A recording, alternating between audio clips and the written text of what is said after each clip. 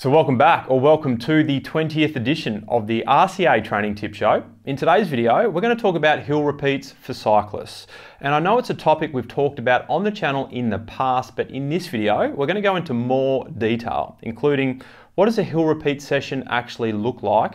How would you go about implementing hill repeats into your training regime from a beginner to an advanced cyclist, and also what are the benefits you will see from incorporating a hill repeat session into your training regime. Just know that this video is actually from an online course on the Road Cycling Academy called the Up-Level Road Cycling Course for road cyclists looking to take their performance to the next level. And I'm sharing this video with you today because in roughly 30 days, so end of August, I'm shutting down the Up-Level Road Cycling course completely with a view to launching a brand new course shortly afterwards. So if you've been sitting on the fence to take your cycling performance to the next level and join the Up-Level Road Cycling course, 10 final spots remain in August. I just do 10 spots at a time due to the one-on-one nature of the onboarding process, and the benefit that you get access to the old course and the brand new course at the same rate that you pay for the old course.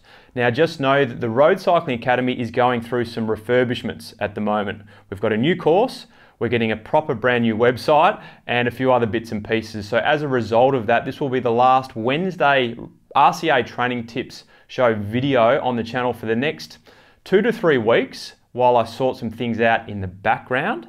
But just know we'll be back sort of towards the end of August, hopefully bigger and better than ever. So let's get into this video. So welcome to your hill repeat session. This is one of my favorite high intensity interval sessions and perhaps the one you should prioritize if you had to choose just one high intensity session to implement on a weekly basis. And I'll tell you why I believe that at the very end. In this video, I'm going to share with you 3 big things. Number 1, what is hill repeat training? Number 2, how to implement hill repeat training effectively.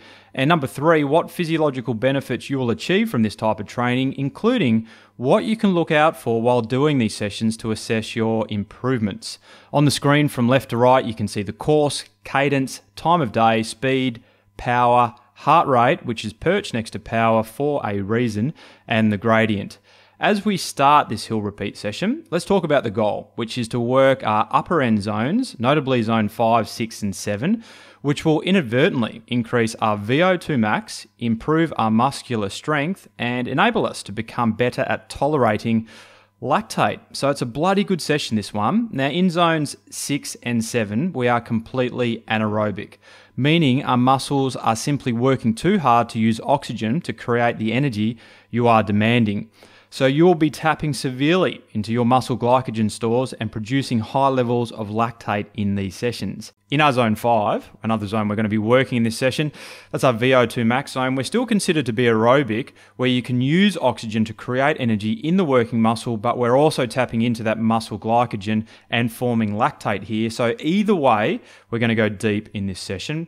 After a good 20-minute plus warm-up, the key to this session is that we're predominantly going to work a bigger gear at a lower cadence to work our musculoskeletal system. But at times, we're also going to tap into our cardiovascular system using a higher cadence. Now, what I'm climbing here is roughly a 1-minute effort, and I'm actually sitting in my zone 4, even upper end zone 3 at times, which is a little contradictory to what I've just said.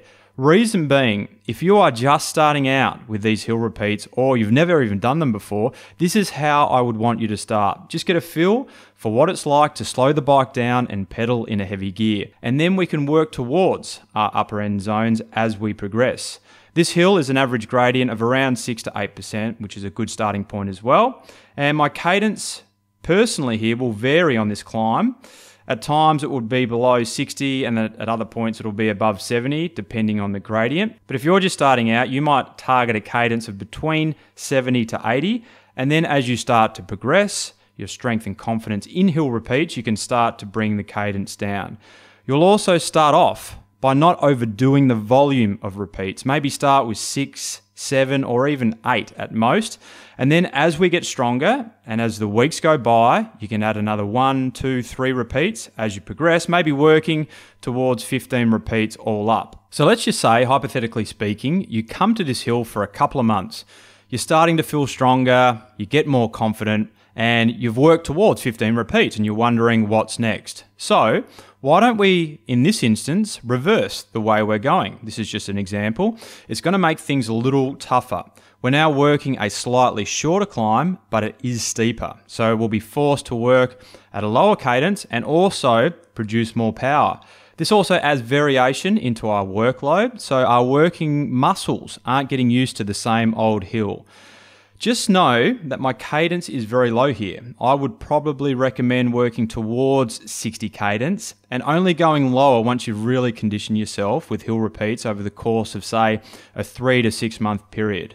Now, just a little note here that at times the gradient takes a while to adjust due to GPS signals. Now, what you might also do to mix things up, let's just say you were doing 9 repeats in this session. On every third repeat, so if you're doing 9, that would be 3 all up, let's get out of the saddle at the bottom of the hill and stay out of the saddle the entire climb, working our upper end, zones 5 and 6. What we'll be doing here is transitioning from our musculoskeletal system to our cardiovascular system. You should note less muscular fatigue and more heavy breathing, adding that variability that will give us more physiological tools when we need them, either come event or race day. What you should also note here is that power is telling us immediately we're working our upper end zones 5 and 6. However, heart rate never gets close to its intended destination. We should be circa 170 beats for me here. Reason being, the effort is too short for the heart rate to respond in time, and thus, heart rate becomes an ineffective measure for hill repeat sessions. It's simply just too slow to respond, unlike power, which is immediate.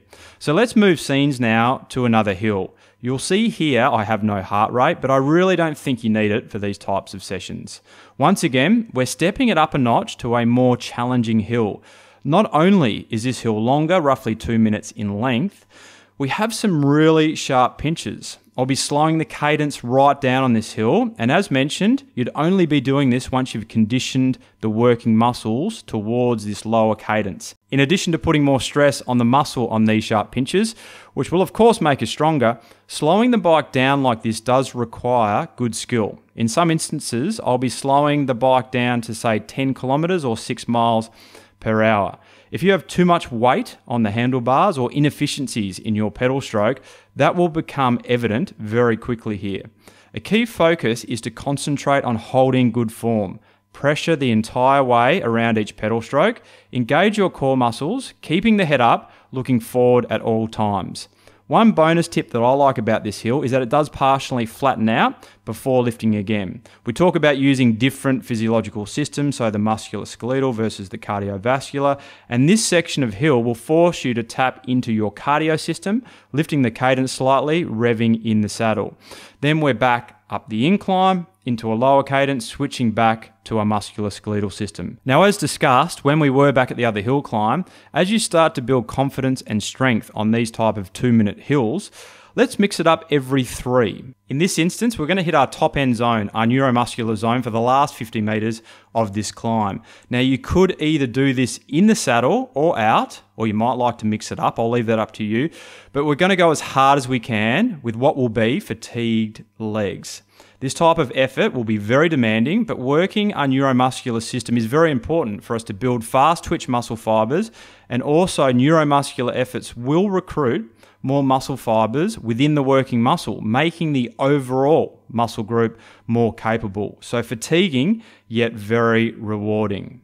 So let's summarize these hill repeats with 5 key points I want you to think about. Number 1, never rush into the start of the hill repeat. Let the hill come to you and absorb it without any rush of blood. Number 2, don't stress too hard about the exact time in recovery, as long as you've got somewhere between 1 to 2 minutes and you feel ready for the next repeat. So as you roll down the hill, just recover. Don't stress about zones 1 and 2 or anything like that. Just get your mojo back for the next repeat. Number 3, try and do these hill repeats in a quiet area away from traffic, especially consider any sprints you may be doing at the end of the climb. You want to ensure that when you stop sprinting, there's no risk of incident. The beauty of the finish I showed you is that I can see any potential traffic entering that roundabout, and the steepness of the climb means that speed isn't going to put me in a vulnerable position. Number 4, you can do these sessions on an indoor trainer if you can't find a good enough hill close by.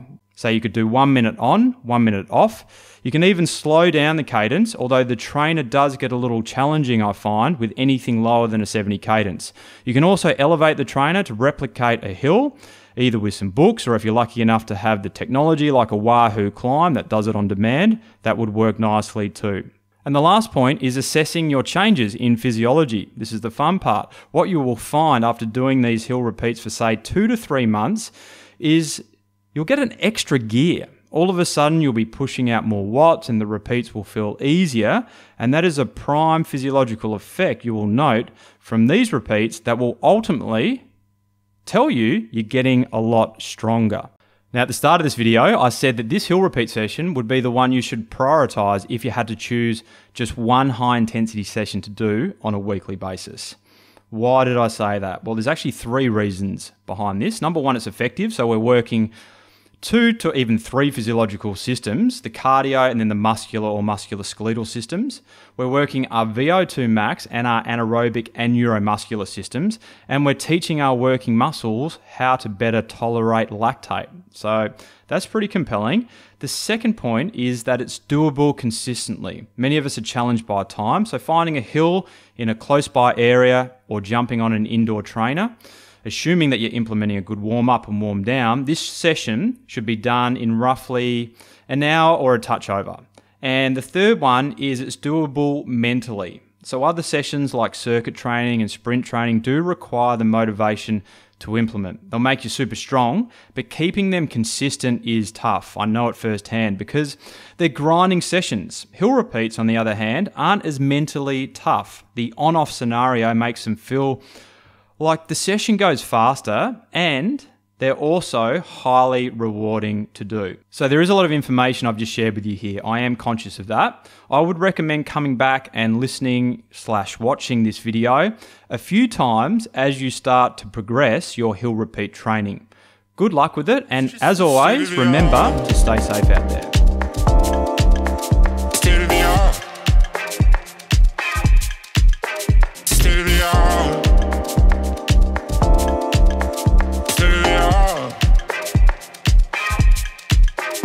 Never meant for the mold to try to fit